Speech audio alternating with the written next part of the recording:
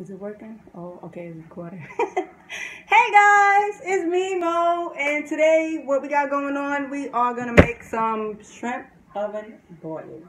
So, we got some niblets, you know, some corn, short corn. We got my shrimp over here. I got some beef sausage, and I got my taters. So, again, you just tuning in. We are making some oven shrimp boil, Mo's way, Mo style. And, that's what we're going to be doing in this hot kitchen, because it's definitely hot. Don't mind about my hair. It's hot. So, we're going to get to this next video and show you how I do it up in New York. And that's about it. So what we got here is our 4 items to make our oven shrimp boil.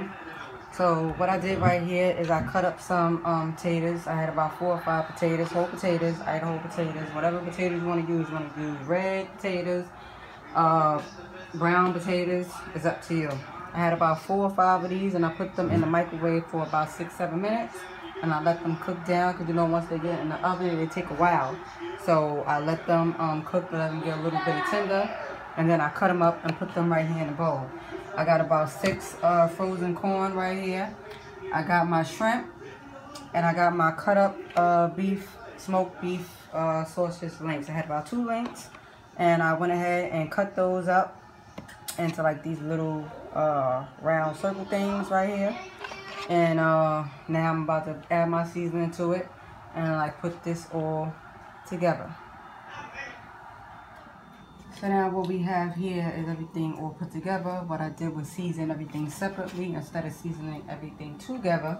I seasoned my potatoes with a little bit of garlic powder, onion powder, a little bit of adobo, and some black pepper. What I did with my shrimp, I seasoned them with a little bit of Old Bay and some perfect seasoning, and that is just about it because I don't need nothing to be salty. My corn is still frozen a bit. I just socked some butter on there, a few pieces here and there.